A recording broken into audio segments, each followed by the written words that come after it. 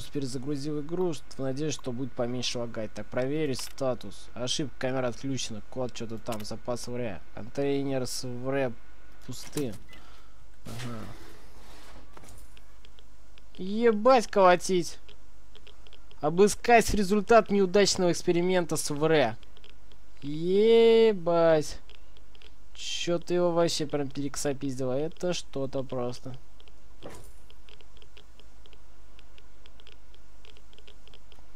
Вот отсюда, походу, поступала вот эта гадость. Бедный парень. Что-то его вообще прям...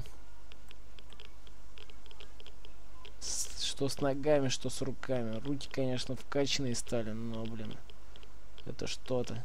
С черепушки, как я понимаю, все облезло. С собой, что ли, его взять? Иди сюда, родной.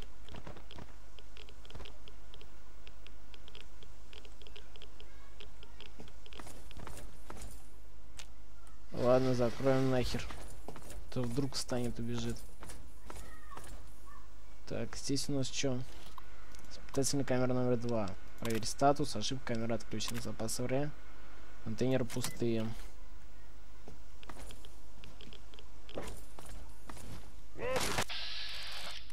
Опять ты! Ух уж летчик.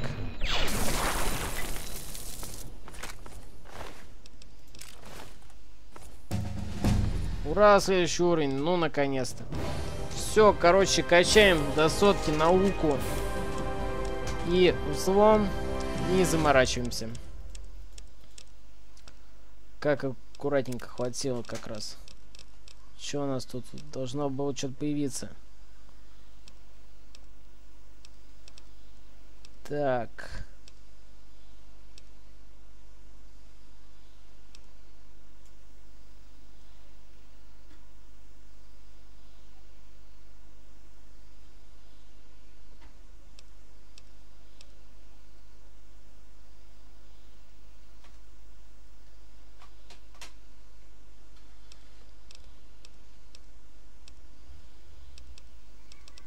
Так, а где все вот эти крутые способности? Ну ладно, блин. Хакер, что тут еще у нас есть-то? Киборг. Фонтаны жизни.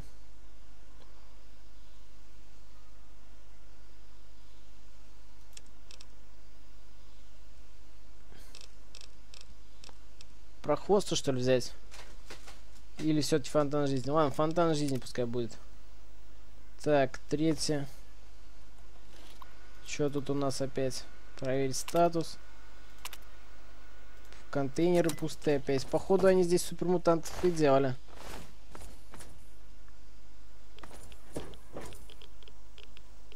Блять, оно пыталось уползти, видать, тут. Только с такими ногами разве ползешь?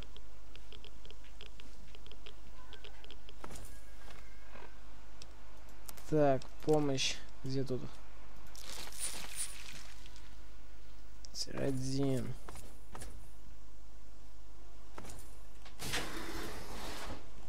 Ух, ё. Там кто забаррикадировался.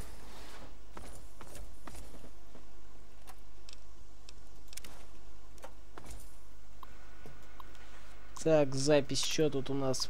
Последнее испытание в рамках эволюционной экспериментальной программы демонстрирует надежный результат уже после однократного введения модифицированного ВР подопытного. В настоящий момент эксперимент проводится на 5 особей, 2 мужского пола и 3 женского пола.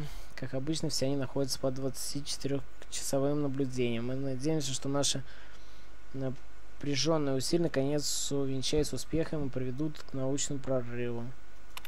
Так. Так, военных баз Марипоза становится невыносимым. Угу, Марипоза. Так вот что.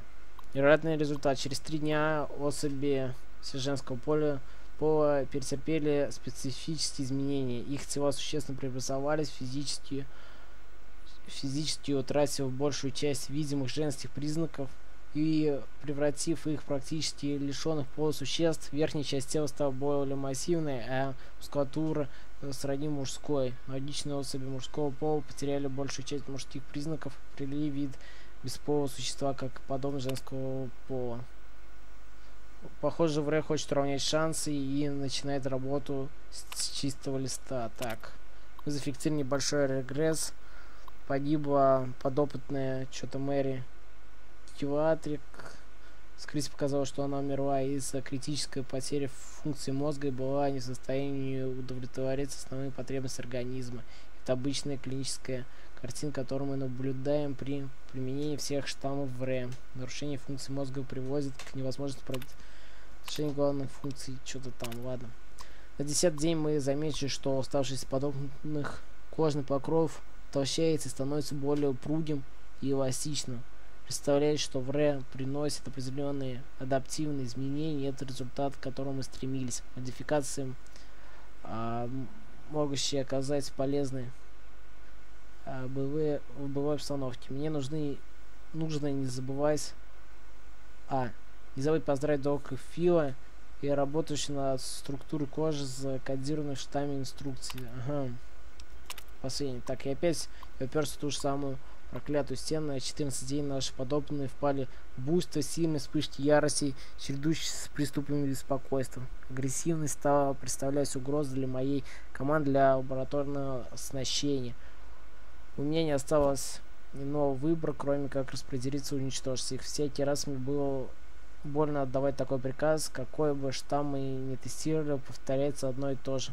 Мы всегда наблюдаем положительные физические адаптивные сдвиги, но ментальные изменения приводят к краху. Эксперимент. Ладно.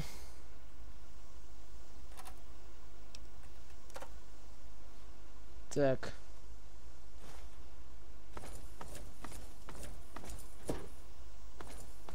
Человек!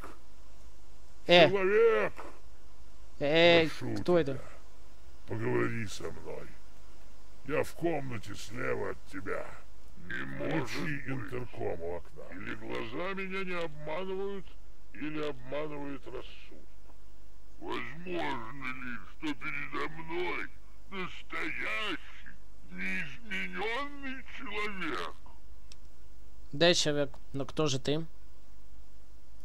Я? Тебе есть дело до того, кто я? Прости, но я не привык к любезности. Я больше привык стонать от побоев. Меня зовут Фокс. Я прожил в этой клетке всю жизнь. Интеллект. Забавно, что остальные считают тебя мутантом среди им подобных. Да, это и впрямь забавно. Прости мое удивление, но я не ожидал встретить кого-то настолько сведущего в таких вещах. Это приятная перемена. Думаю, не стоит удивляться. Это было только делом времени, пока кто-нибудь вроде тебя придет сюда в поисках Гека. Что ты знаешь про Гек? Я знаю, что есть сие. Я знаю, где находится сие. И главное, я знаю, как оно может оказаться в руках твоих. С чего тебе мне помогать?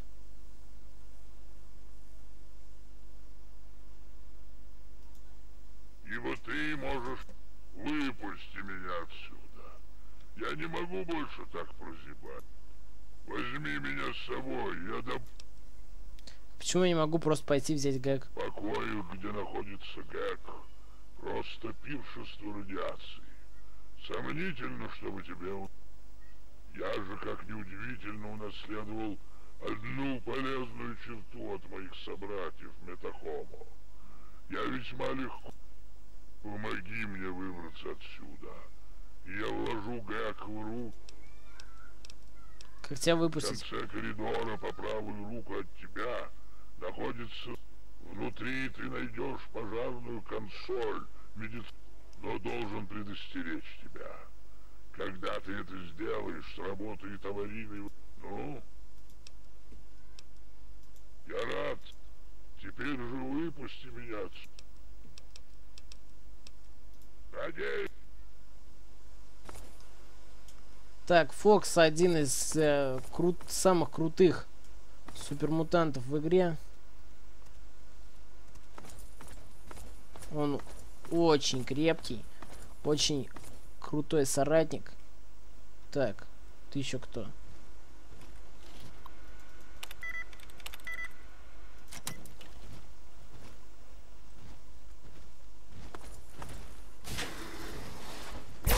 Опять ты, летчик, ёбаный брат.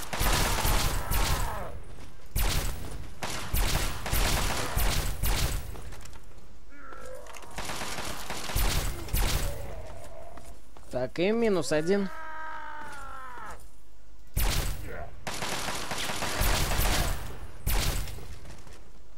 Вот и -2. Еще один китайский автомат. Блин, у меня фабрика китайских автоматов просто теперь уже.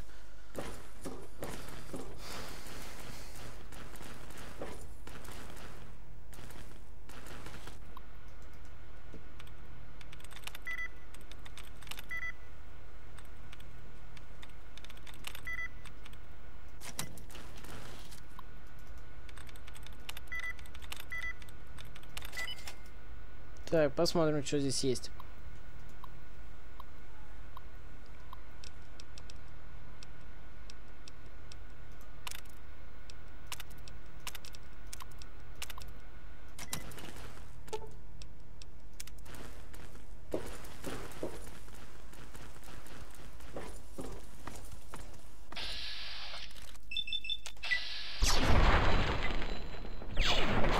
Блин, зачем я стреляю ему по щупальцам? Глаза-то грустные.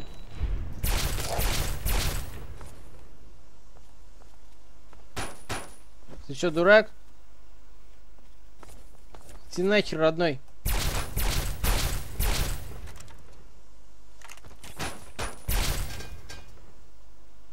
Причем 65 за него дали. Чё ж это за придурок-то?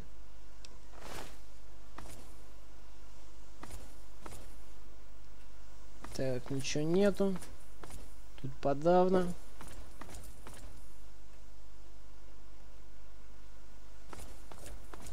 Тут... Не-не-не, мне не спать надо. Рейдер. Бафаут. Ладно, по мелочи кое-что собрали.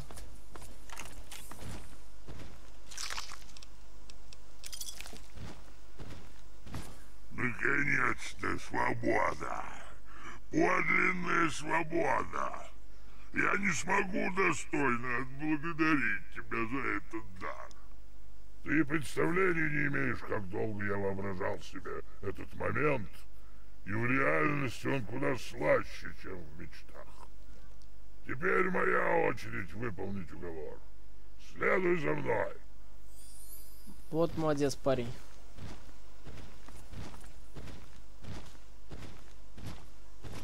Ну, теперь он здесь всех перекошмарит. Хотя каким-то фигом он слегка ранен. Главное, чтоб супермутант-босс не встретился. Блять!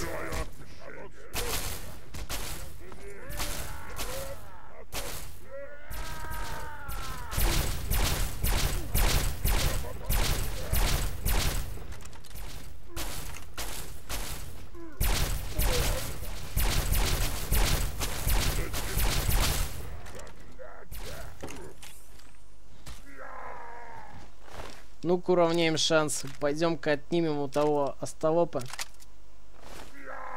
трехлучевую лазерную винтовку, и пускай Фокс займется им. Думаю, он хочет на них сорвать свою злость. А ее, наверное, накопить за все это время накопилось, будь здоров. Он быстро как бегает.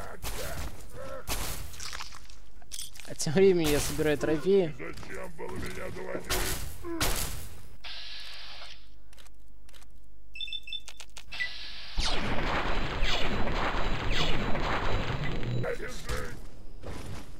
Чего тебе было нужно?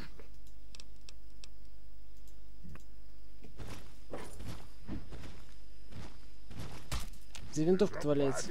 Я чувствую себя таким живым.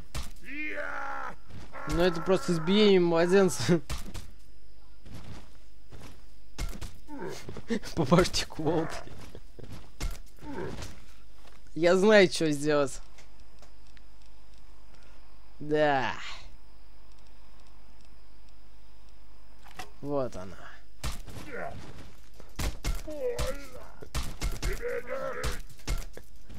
Запинали. Ты чё, прикольно. Нет, моя победа!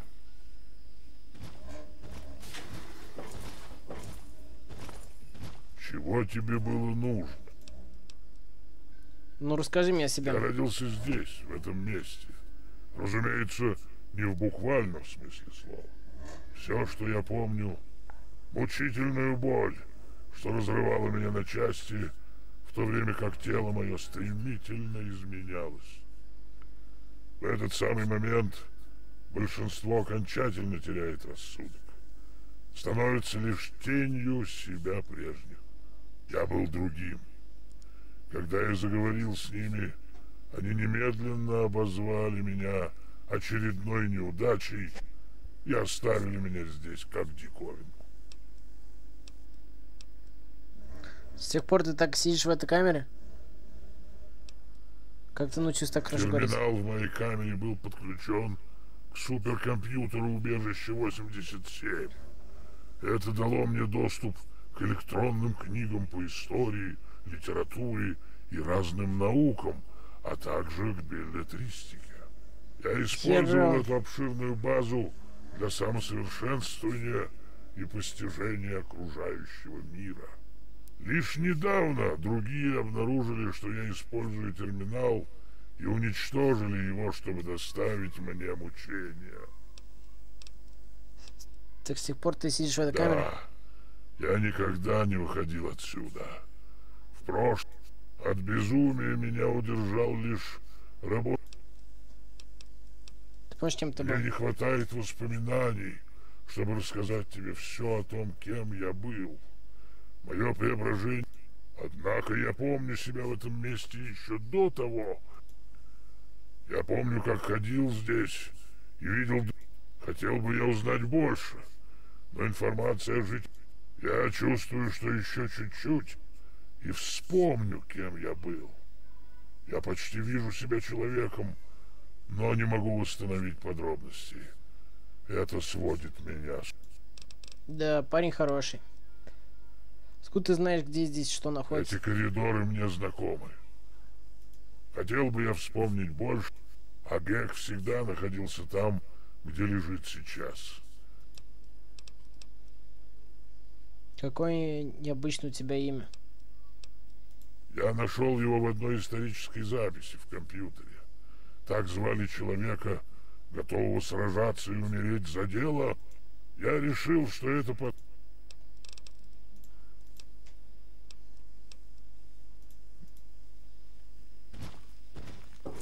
Чего тебе было нужно?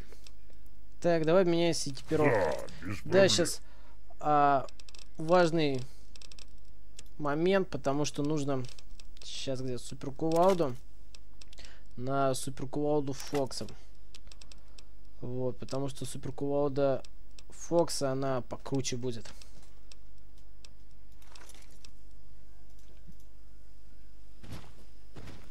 Ну, она как бы уникальная суперкувалда. Блин, какая у него прокачанная спина. Ну вот, сейчас он его порвет. Суперкувалда Фокс. Возьмем-ка ее. Ну-ка, где тут помощь? Так, фоксильный смолок. Меня попали!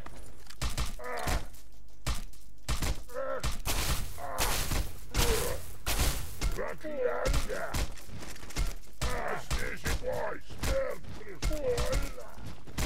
Ага, зажали тебя, сука. Чё, тебе не нравится, падла? Козлина.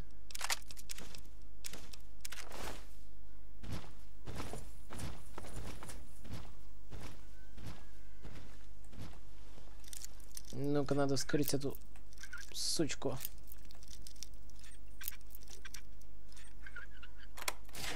Bethesda всегда делает охерительные Ух ты, появился из ниоткуда. Всегда охерительные системы по открыванию замков и прочего. Ну, в смысле, прорисовка и сама суть. Но я считаю, что это очень интересно, когда ну, сам участвуешь в открытии замка. Так, лазерный пистолет, аптечка, первой помощи, стимулятор. Ух. Так, он что, еще его не добил, что ли? Че так долго?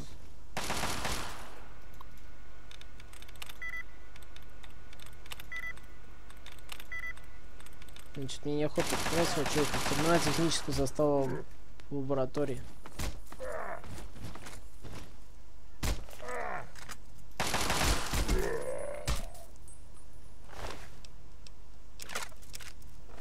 Опять китайский автомат. Охренеть, сколько же тут. Освобождаю тебя. Так, ну что, мы почти пришли. Ботинки, интересно, мы не жмут?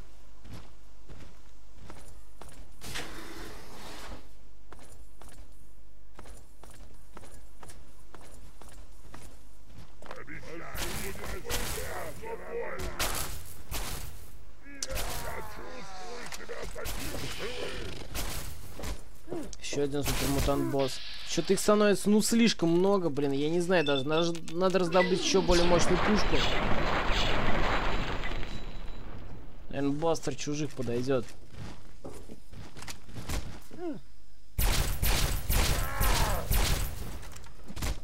Ты заплатишь.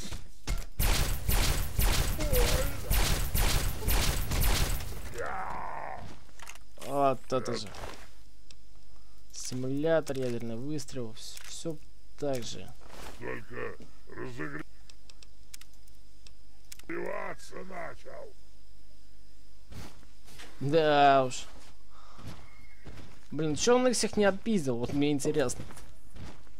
Потому что как, блин, вот он как был полностью целым, так и остался сейчас. Так.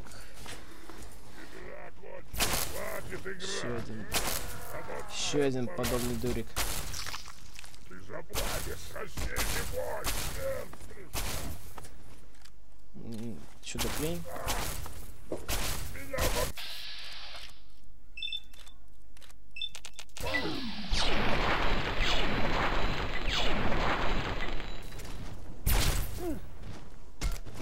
Сладкая месть. Увидит. Вот. Блин, даже не знаю. Пора, наверное, уже что-то выкидывать, что ли.